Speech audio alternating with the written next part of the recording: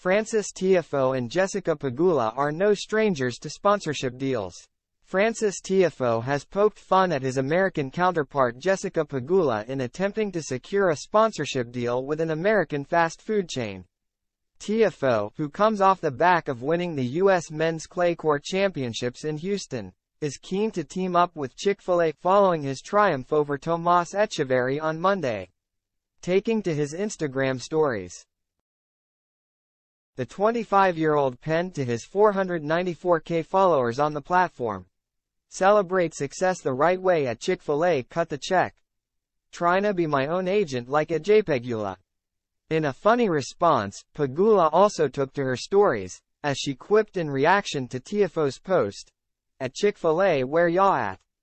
During the Miami Open, Tiafoe scored a deal with tournament sponsor Stella Artois, with Pegula also wanting to cash in on his success.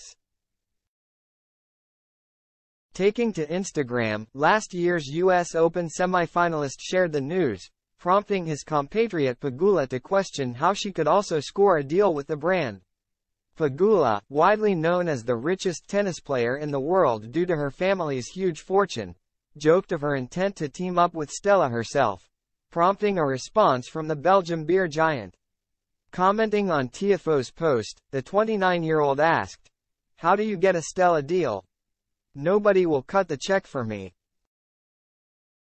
The daughter of billionaire and owner of the Buffalo Bills, Terry Pegula, would go on to land an endorsement deal with the latter, who replied to her post questioning, "You rang?" Tiafoe responded, "This is iconic. Ha ha ha ha ha, no way, this is real, I need a commission, I put you on." Tiafoe's new deal comes after he called for a major rule change involving the spectators at tennis matches. The sport's current etiquette demands that fans remain silent during points and that they also cannot change seats until players take breaks in between games. The Maryland native has since admitted that he believes fans should be allowed to speak and move during matches, which is the case in basketball in America.